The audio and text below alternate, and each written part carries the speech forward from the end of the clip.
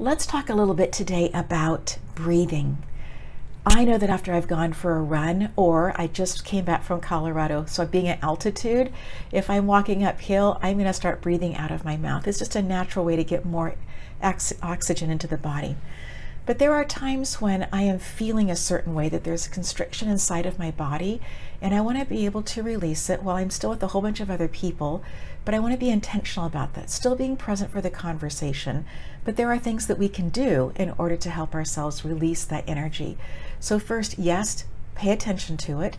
The next part is when we have our mouth open, when we breathe in, we are able to take in more oxygen.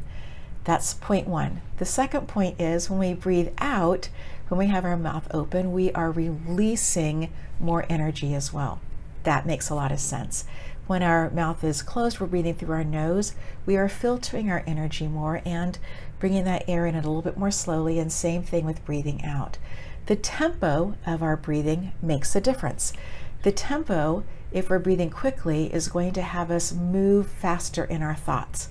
If we want to slow or unwind that process, then we want to slow down our breathing. So if you are in a place where you are experiencing anger and you want to release that, keep your mouth open as you are breathing in and breathing out, and have your exhale be a little bit longer than your inhale.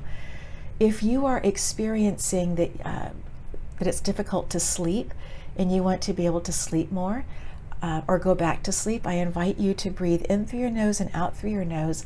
But first, to take the tip of your tongue, put it on the roof of your mouth, and as you are breathing in, to count to 4, and as you are breathing out, to count to 5 or to 6, again lingering on the exhale. I invite you to try these techniques and to see how they work for you, and I invite you to share it in the comments below.